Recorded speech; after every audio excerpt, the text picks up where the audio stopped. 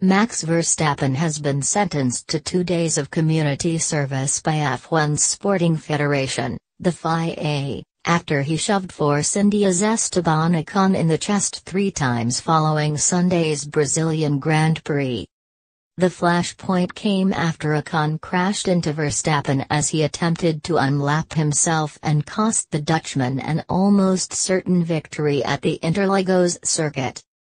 Verstappen's community service could be centered around the FIA's Action for Road Safety campaign, and must be completed by April of next year. But Red Bull team principal Christian Horner defended Verstappen's wild outburst by declaring, "We don't want robots in Formula One." The young Dutchman attempted to draw a line under the incident by shaking Ocon's hand in full view of the paddock following their summons to the stewards on Sunday evening. And while Horner did not condone the use of violence, he did not believe his star driver had overstepped the mark either. "Drivers aren't robots and we don't want them to be," Horner said. "We have seen in other sports that there is interaction between players, and it's down to the referee to step in and manage that. I don't think it got out of hand. What I don't know is what words were exchanged, and how Max was antagonized. Of course we don't condone violence in any way, but you have to understand that emotions are running very high.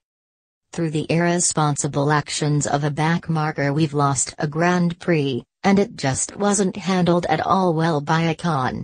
It was totally irresponsible to be racing Max." The incident on lap 44 cleared the way for Lewis Hamilton to secure his 10th victory of his championship-winning campaign. And although Ocon was hit with a 10-second stop-and-go penalty, the harshest punishment available to the stewards other than disqualification, Hamilton felt Verstappen should have afforded the backmarker more room. "Ultimately, when you are in Ocon's position you have got nothing to lose," the world champion said.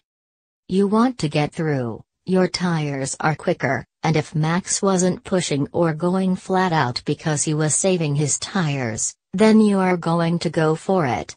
I thought it was fair game to unlap himself. Of course, you don't want to cause an incident, but in those scenarios you give each other space. It is as simple as that. But Max is like that. He's a go-get-it guy, and every now and then it comes to bite you."